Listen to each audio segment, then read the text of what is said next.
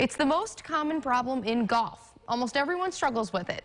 Neil Reedy, the head pro at Cobblestone Creek Country Club, is here with a fix. It's our Western New York PGA tip of the week. The predominant miss for most players is a slice. So for a right-handed player, a ball that curves to the right. So the slice for most players is caused by that open club face. As they come into the ball, the club face is open. So in your swing, you have two releases.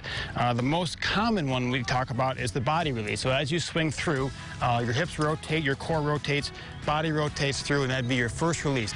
The second release is the hand and arm release. So if we're trying to get the club face to start square and go back to square at impact, the right hand needs to cross over the left. The forearms need to rotate, and that closes the club face, squares it up, so the ball will fly straighter. We want to make sure our grip is stronger. So if you have your top hand, we want to be able to see your logo, see a couple knuckles in your left hand again for our right-handed player. On a scale of 0 to 10, like 0, I'm barely holding on, and 10 is I'm really gripping it hard.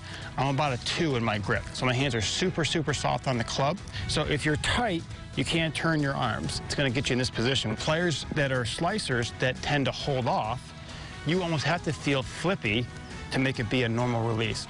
So if you video yourself and you see yourself in this position, if you can move yourself to here, that's a huge success. And it'll change how you play golf, I promise. It really will.